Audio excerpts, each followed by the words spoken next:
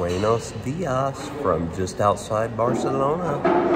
We have gotten up, got a little extra sleep this morning, and we are down here in the hotel lobby area for our breakfast. So I'll show you guys what we've got going on this morning for breakfast before we start our day.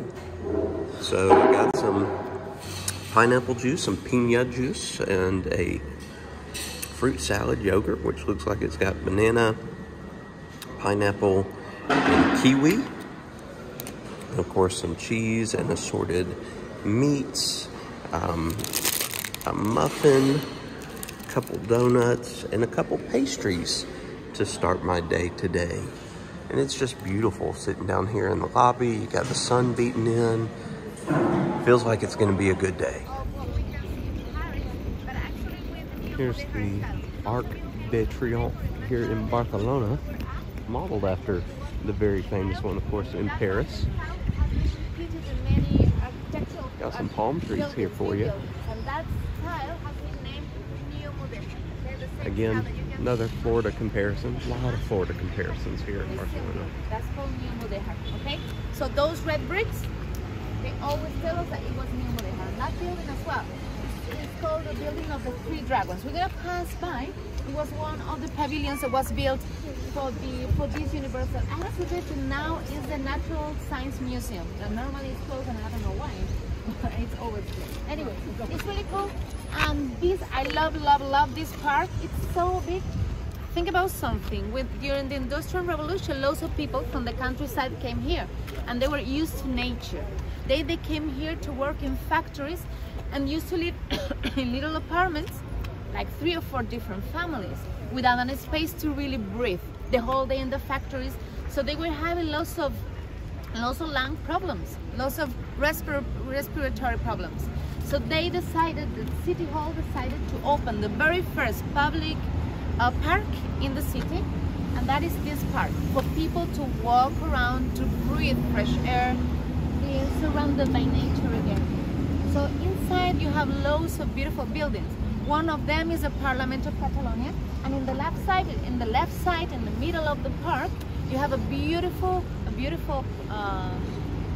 fountain that was designed by Gaudí, all like golden fountain. It's one of the most beautiful spots in that park as well. At the end of the park is the zoo of Barcelona. I really like the architecture of these structures they built to hold the lights in this area. It's really neat. Right here by another statue.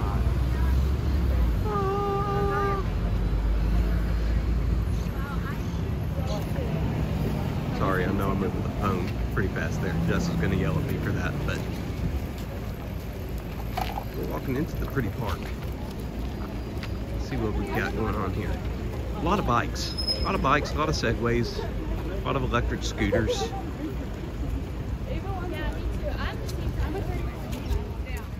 Okay, so this is a pretty interesting fountain, if you ask me.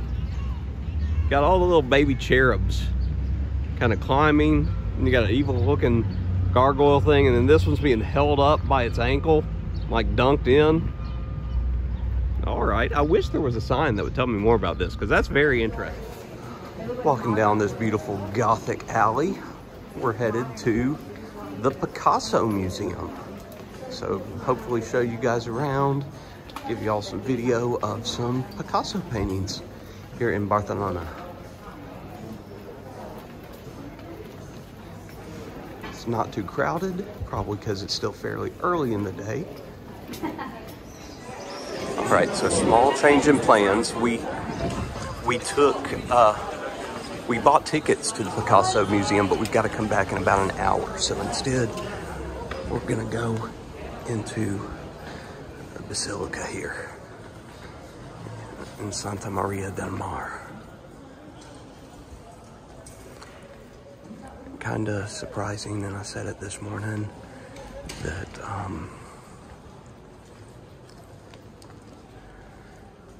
this is the first basilica slash chapel slash cathedral that we've been in thus far, which is just really surprising, because normally we're hitting these everywhere we can go. we didn't go to a single one in Madrid. So we wanted to make a point of it.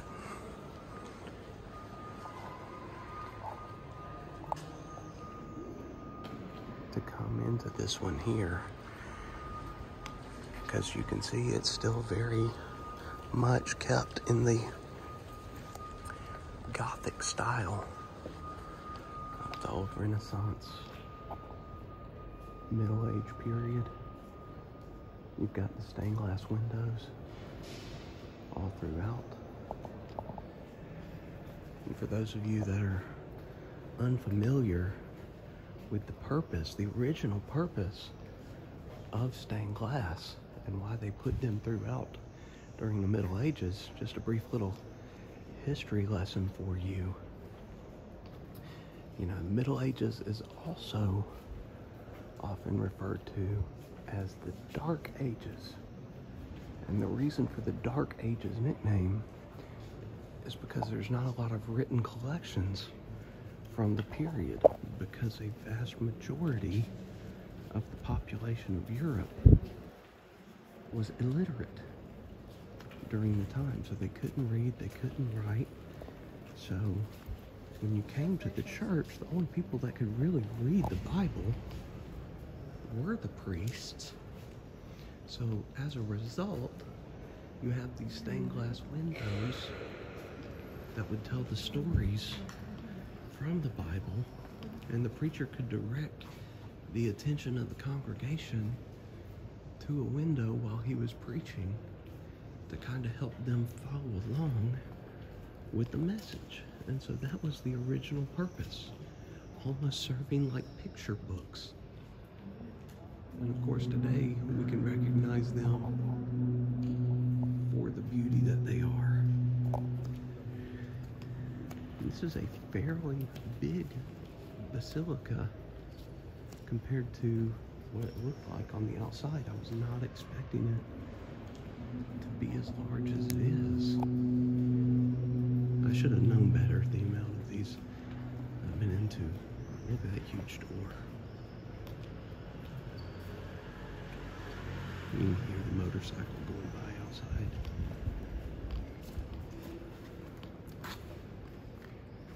It's just gorgeous. Oftentimes, a lot of the paintings, sculptures, and artwork that you'll see in these have been donated throughout the years. And then, of course, you'll have your patrons that are paying for the upkeep of the museums. But this is definitely a style that you don't really see in the United States.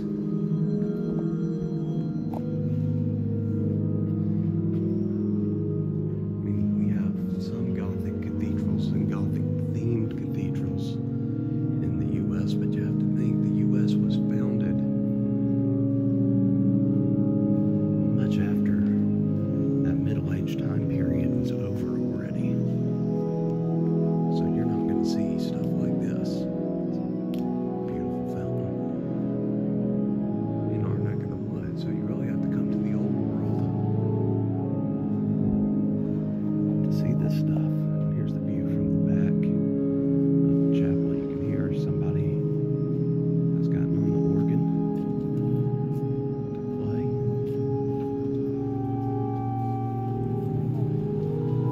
Just gorgeous. All right, pretty close to the basilica. We're going into what looks like a marketplace. It used to be a marketplace, but is now the center of culture and memory. Listen to your heart, not your head. So it's a lot of ruins in here of the past of Barcelona that we'll see.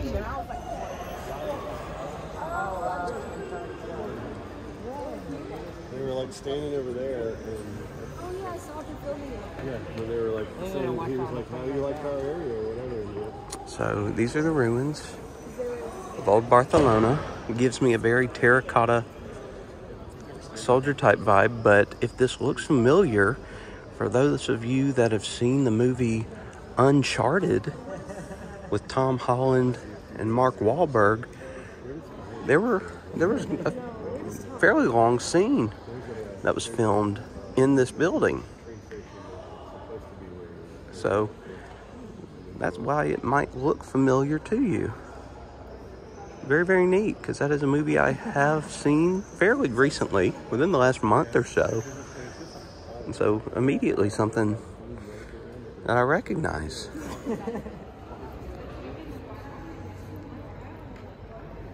Some more of the ruins.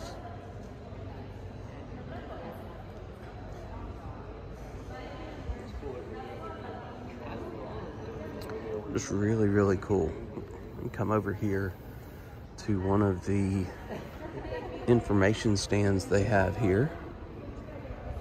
I'll zoom this out a little so that hopefully y'all can see. So the Rec Comtal, find the English translation here. The Rec Comtal, the open air channel that brought water from the river Bessos into the city, was perfectly integrated into the urban fabric. It was flanked by a street and crossed by several bridges. It was probably constructed in the 10th century, so the 1900s, and remained in use until the 1970s.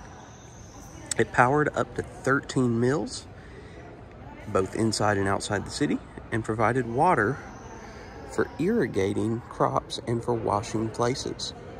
This watercourse came to define the industrial character of the urban area, lying between the Rec Comtal and La Fusina, because it became the home to numerous trades that needed water, like tanners, curriers, glovers, or dyers. La Fusina was the name given to the easternmost area of the city. But apart from its irrigating and industrial function, the Rec Comtal also served a less noble purpose, but just as important for the orderly running of the city, that of collecting wastewater. The result was often unpleasant because the closing of a sluice gate to operate a mill or a storm coming off the sea could push that wastewater upstream and back into the sewers. Another interesting fact for you here. So after a decade of warfare and a terrible siege that lasted over a year, the people of Barcelona and the Catalan institutions were still refusing to surrender. By that point, the support that arrived by sea from the territories of the empire was very limited. Few more than 5,000 defenders of the city, among troops and volunteers and militia, were defending it against 40,000 soldiers of the Bourbon army. The early morning of September 11th saw the start of the definitive attack through the 7 breaches opened in the city walls. The fighting raged for hours and thousands were killed. Directed by General Villarroel, the Catalan cavalry launched its last counterattack along Carrer del Bornay to the Pla d'Enlleu area. Rafael Casanova, the conseiller in cap, or the head counselor, led the resistance by the bastion of Saint-Pierre, where he was wounded. At 2 o'clock in the afternoon, Villarroel capitulated, putting an end to the siege. The War of Spanish Succession in the Principality of Catalonia would finish with the surrender of the town of Cardona, and the freedom of Catalonia and its rights and constitutions would be abolished. So a whole different meaning for September 11th here in Catalan. We walked back to the park that we were in a little earlier, where I showed you guys the fountain with the weird little cherub babies.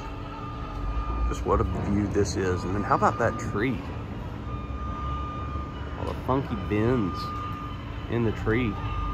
Looks like a corkscrew, like a crazy straw. Got a neat piece of modern art here in the park. You can see and hear the dogs playing around in the water. Not supposed to be in there, but they are cute and they are splashing and having themselves a good time. But really, really awesome. We saw it from all the way over there by the fountain. I'll come over and check out what this was. This is a beautiful park. And it is just big. It's huge. You don't see public parks, I don't think, that are this massive in the States.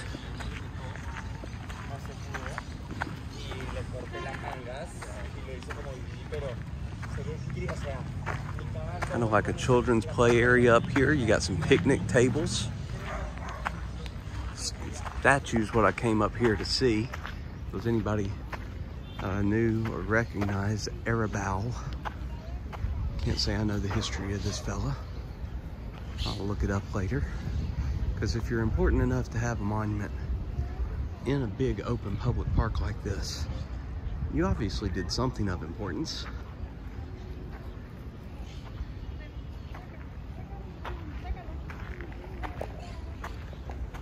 It's really nice.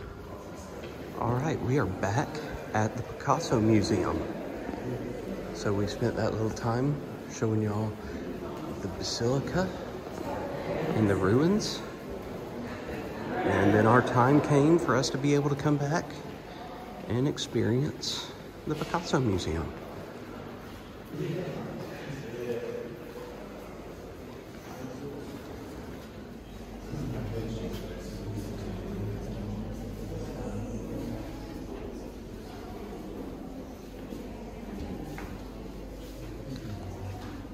Some shots dealing with Picasso donations to the museum. An entire wall of sketches.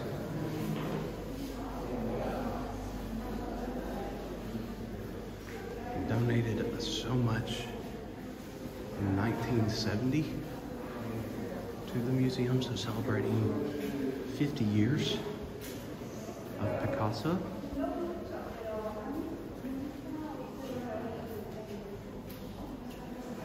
Going from room to room, get a little bit of history of Picasso throughout the years, telling you where things are.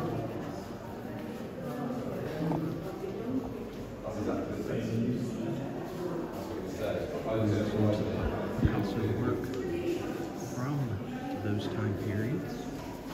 Really, really well done how they decided to do that.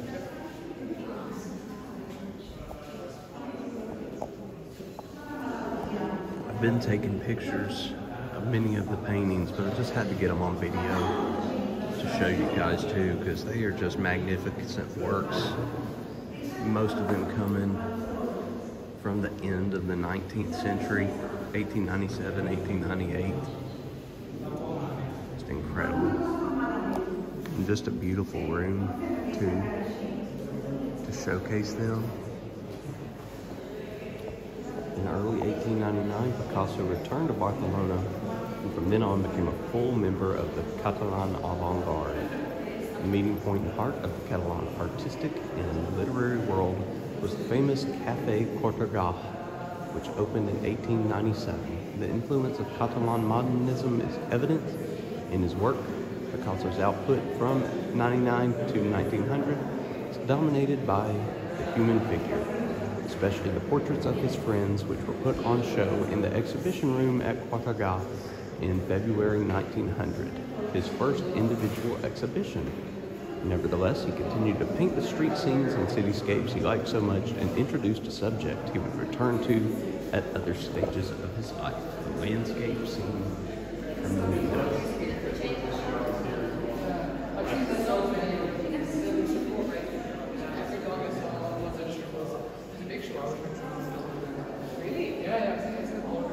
I saw a few French bulldogs here. I'm sure they do as well. A couple of these.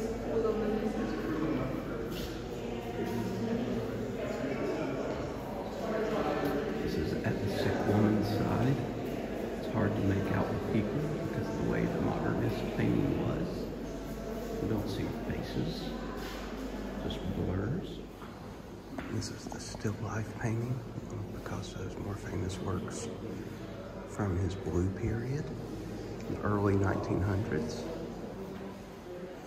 Another oil on canvas from the blue period, similar to still life you just saw. This is Barcelona rooftops. Some pottery that Picasso made.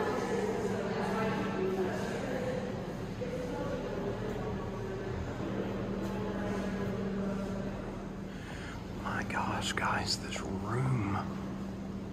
I mean, breathtaking. The room itself to display the artwork, my gosh.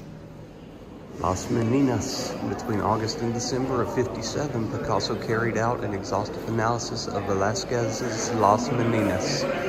The suite of 58 works which Picasso donated to this museum comprises 45 interpretations inspired by Velázquez's painting, 9 that describe the dovecote he had installed in his studio, 3 landscapes, and a portrait of Jacqueline.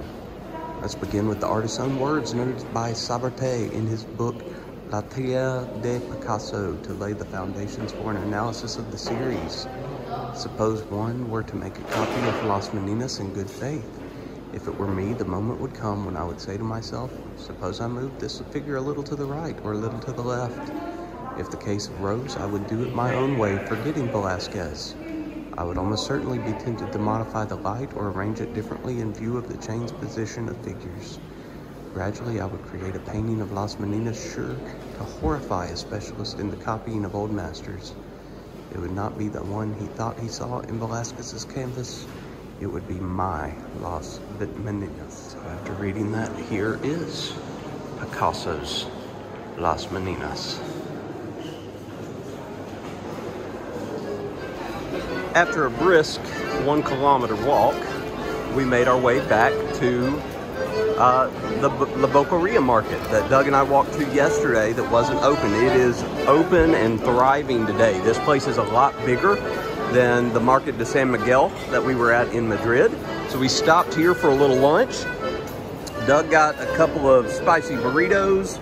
I got a spicy burrito beef and a spicy chicken empanada. And then we both got these little smoothie drinks. Mine is mango and coconut, and Doug got one that is coconut and blackberry. While walking to our next destination, lunch was fantastic. That spicy beef burrito was really, really good. It was very spicy. They stuffed it full, and it was only about the size of half a burrito, was still extremely filling. Like, I also got that chicken empanada and only had a couple bites because I was so full from the burrito. And the smoothie was great. There wasn't a lot to it as far as, you know, it wasn't a big one, but yeah, fantastic lunch. Had the market been open yesterday and we got that yesterday, I definitely would have gone back to get it again today, and I probably would have gotten, you know, the same burrito. So just great. So next, we're walking over to the Obi-Wan experience that we saw yesterday, that hopefully you guys have seen by now in yesterday's video. Of course, it was closed yesterday. Let's hope it's open today so we can see what they've got. Bum, bum, bum, bum, bum, bum, bum, bum, bum, bum, bum. All right, the Movie Star Center is open, so we'll go in and we'll see what all there is to the Obi-Wan experience. Guys, you really have no clue how cool this is, just to walk off the street in Madrid to see this stuff. You saw the Jango Fett and the Boba Fett downstairs that I was able to show you from the window last night.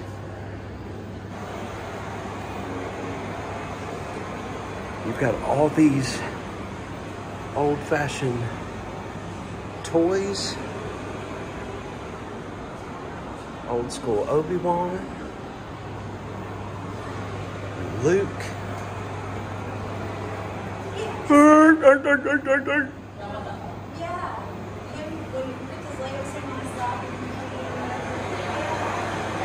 of the musicians. And Greedo. And we all know Han shot first. There's R2-D2. And 3PO.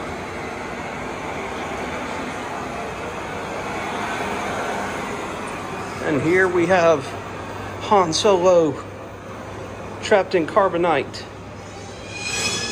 Probably on his way to Boba Fett. You have the Rancor, Slave Leia.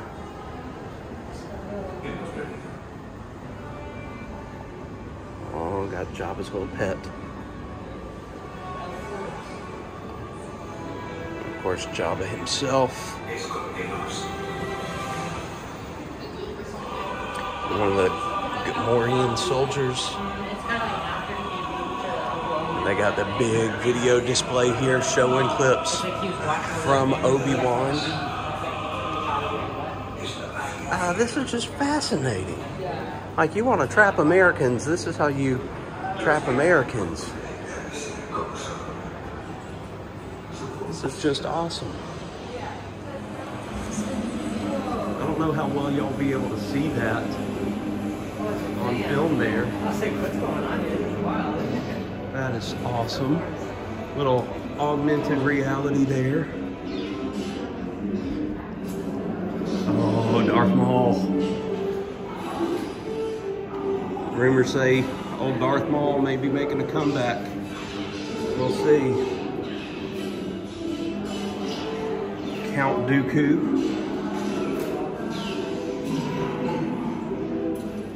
Old General Grievous.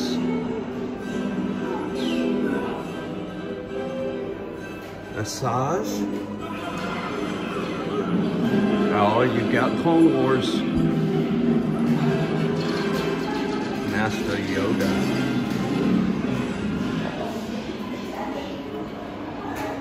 Palpatine.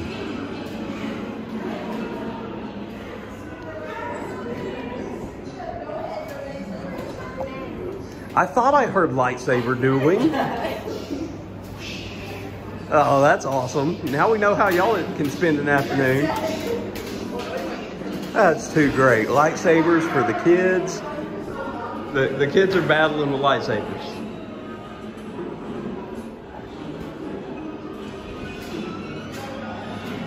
Another Yoda. See what's around this corner. Oh, Darth. Darth and Obi-Wan from A New Hope. Birth of Darth on the screen there. From Revenge of the Sith. Of course, there's Hayden Christensen as Anakin, doing a fascinating job.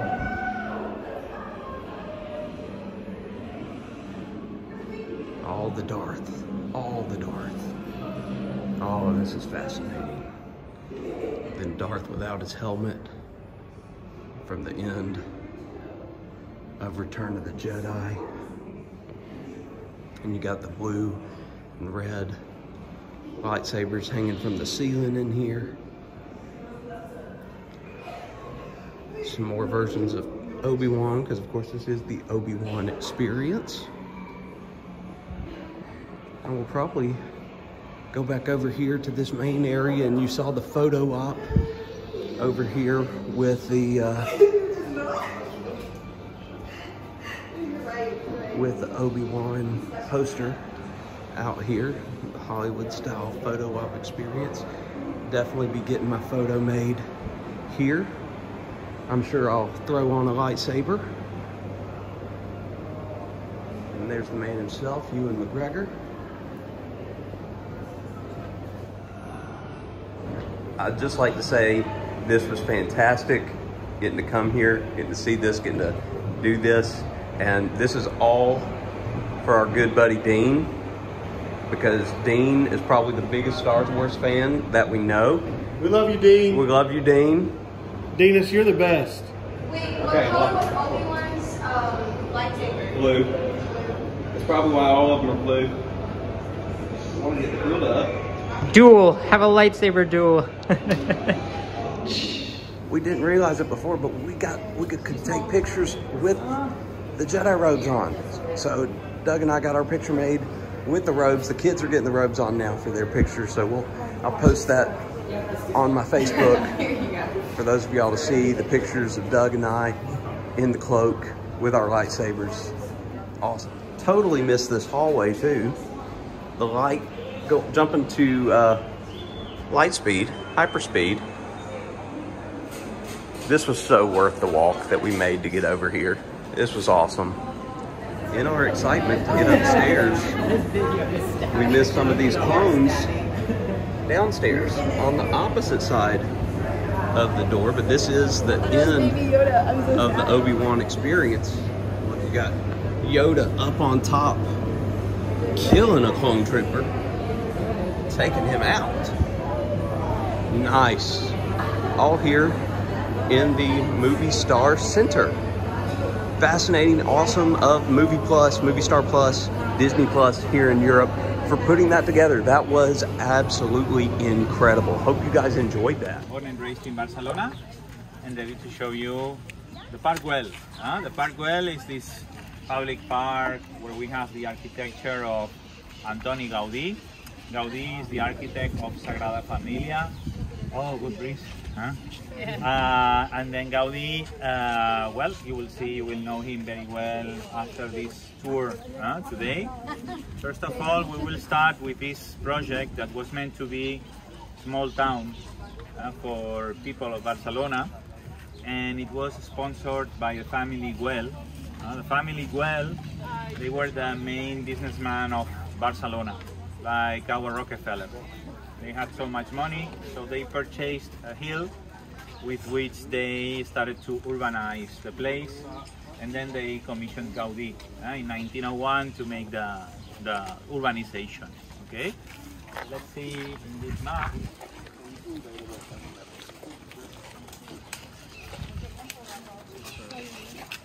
So I have to tell you that the place is very small. Well, small. The construction is small. They had only time to make 3 houses. It was meant to be a town for 55, and they only made 3. Okay. So what happened? Well, people in general, they didn't like it. Okay. Today you will like it, because today we understand the architecture of Gaudí. Today we understand about many things. But back at that time, 100 years ago, people, they were much more conservative. Today we are open-minded and we understand. And then Guell and Gaudí, they were men ahead of their time, and then they made this kind of architecture that we call modern style, that is inspired upon the nature. And then they came to the hill, and then what they did is just to use the rocks that they found, just to make the constructions. So you will see statues, you will see pillars, you will see balconies, flower pots, canals, all made with stones that they found in the same place. Okay. The other point is that they saved water.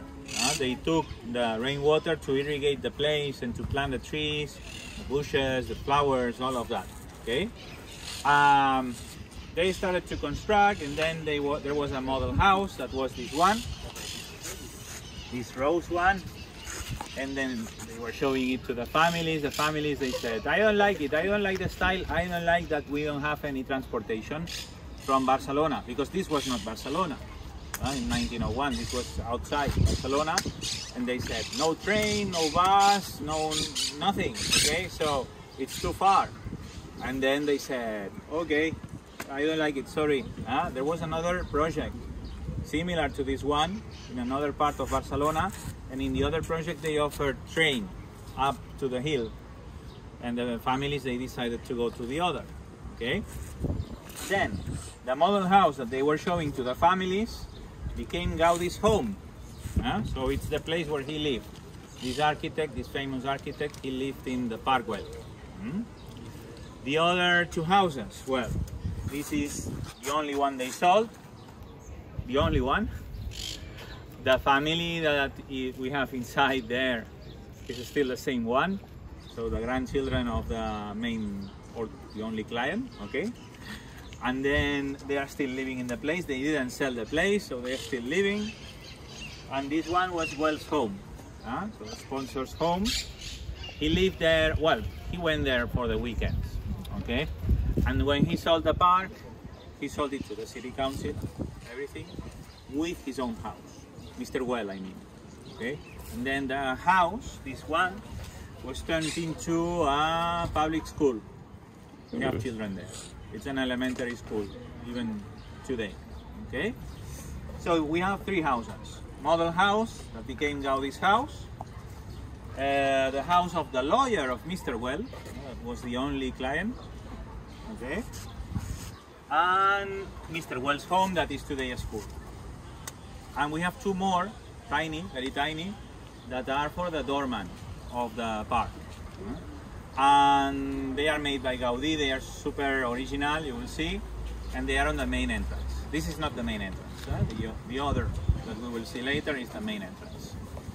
And I think it's everything, but now we will explore, and I will explain to you also another place that I like so much, that is the square, and I will tell you why I like it. It's just engineering and things of architecture, very easy to understand, you will see, but I like it so much. Gaudí was a revolutionary in architecture. And you've seen the parrots, the green parrots, green parakeets. Don't worry, they don't eat human meat. Okay. They are surrounding us now, like in the movie of the birds of Hitchcock. Well, these green parrots actually, or these green parakeets, they were originally from South America, and they came just as a pet in the city. There was some families, they didn't like them. They released them, and they became local eventually. So there they are.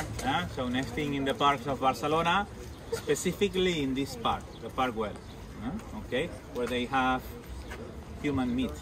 Yes? Okay, let's go. These balls that you see on the ground are the balls of a rosary. So when the park is viewed from above, the balls form into a necklace making a rosary. And then this is the model house at Park Guell that became the architect Gaudí's house. How about this view, guys? My goodness. This is the courtyard here at Park Guell. Try to go slow.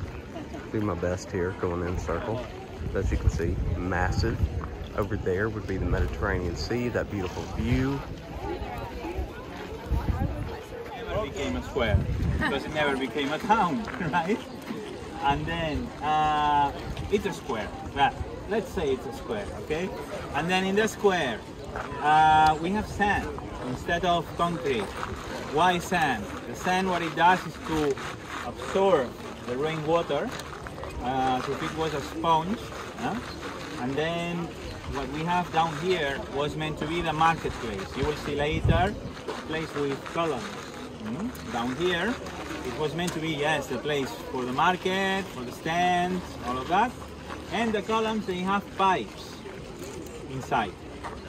And then these pipes, what they do is to collect the rainwater from the square, filtered with the sand, and then driving the water to a water tank in the -2. So it's a square, it's a market with columns and pipes, and it's a water tank. And then in the same water tank, they had all the water they needed to irrigate the park. Okay, so it's a great idea. It's engineering, it's very original, very smart in general. The other thing is the bench. The bench is just made with broken tiles, broken ceramics, recycled from other buildings that were demolished previously. So they went to a demolition, they were collecting the tiles, classifying them into colors and shapes, coming in the new place, in the park, and sticking the tiles on the bench. At the same time, it's a serpent. You see, the Gaudí, the architect, he said that it's a way to see the face of the person that is talking to you. And it's a social bench. It's not straight, so you talk not to the air, you just talk to the person. Okay, so they sit in groups, the people, and they see each other. Just the view is fantastic. So take a picture, enjoy, Try the bench, because the bench is ergonomic. It's adapting to your body as well. It's studied. Gaudí made plaster models with it, and then with the shapes, then studied the shape of the human body, and then when you sit down, it's good. Maybe you can fry an egg on it, but try it. I'm gonna wait a little bit for you. And there's the beautiful view from the square.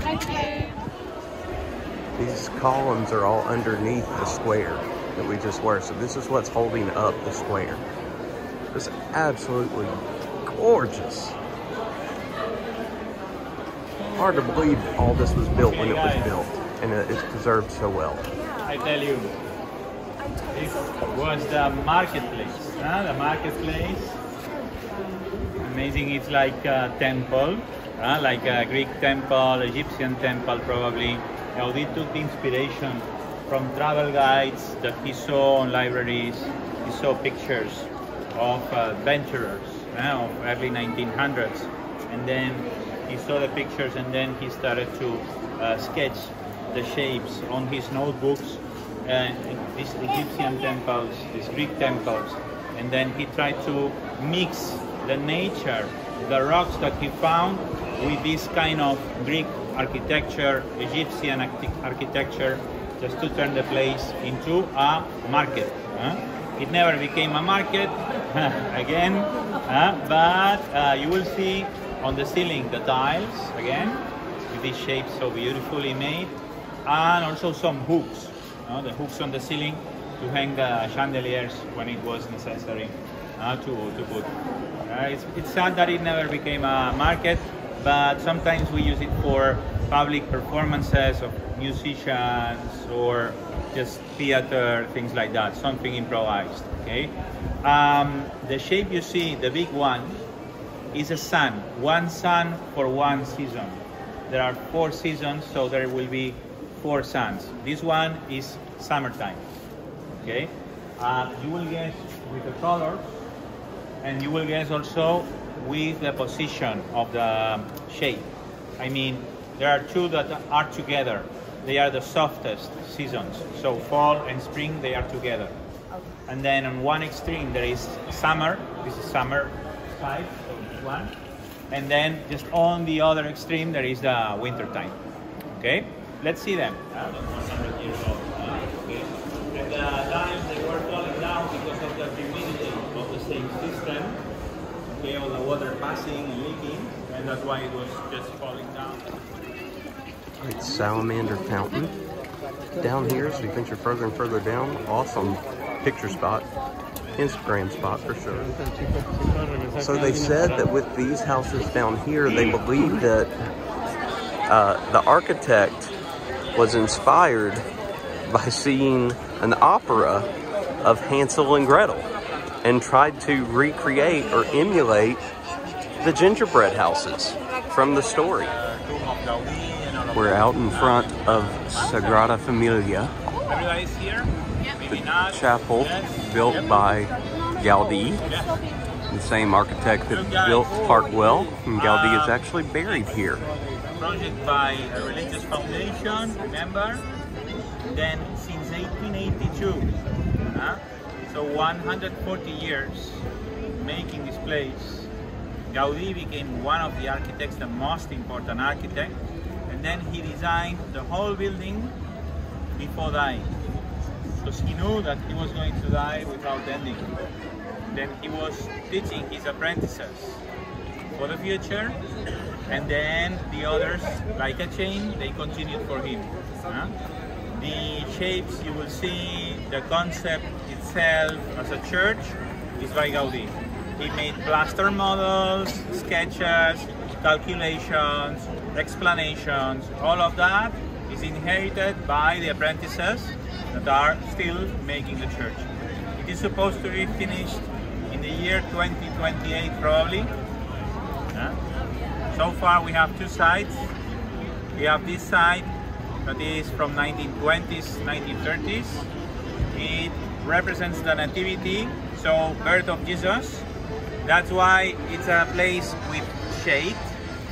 because this is the place that overlooks sunrise. Sunrise, birth of the day, birth of Jesus. Okay? So it means that the opposite side right now has the sun with the sunset, last moments of the day, last moments of Jesus. Is on the opposite. So is this facing east? This is facing almost east. And this one behind me. Yes, you see that the building is cut off. Okay, so there will be facing these apartment buildings, there will be 4 more towers representing the resurrection of Jesus. And it's more or less facing the south. So noon. Okay? Noon because it's the main entrance. It will be the main entrance, the other. So we have no main entrance right now. We have only this one and the other that are the sides. Okay, the main entrance will be there. The back of Sagrada Familia, representing the death of Jesus on the cross, end of Jesus' life. This was completed in the 1980s, whereas the other side was done in the 20s. This is huge. This is the view from the Museum of National Art of Catalonia. You see the whole of Barcelona. We are eating at the Marina Bay restaurant tonight, right here on the harbor.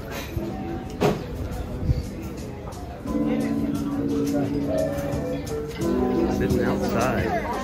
All right, so first course tonight is just a simple garden salad. Of course, we had some bread. Bread is gone. And water again to drink. All right, entree is here. Got some beans and some Catalonia sausage. Looks very, very good. Salad was good. My leftover salad there. So about to dig in. And that'll do it for our second day in Barcelona. About to head in, pack up for the night, get ready for the morning, because we hit the road. Tomorrow's video is probably going to be quite a bit shorter, just because we're going to be on a bus for a majority of the day. Going to France. So we are going to stop about lunchtime or so in a city in southern France called Carcassonne, which is a Middle Ages city. So we'll see what it's like. I'll show you guys that. Figure I won't show y'all too much of the bus ride because, well, it's just that, it's a bus ride. But thanks for tuning in. Hope you guys enjoyed Barcelona. Thanks for keeping up with me. We'll catch you on the flip side. What's your why?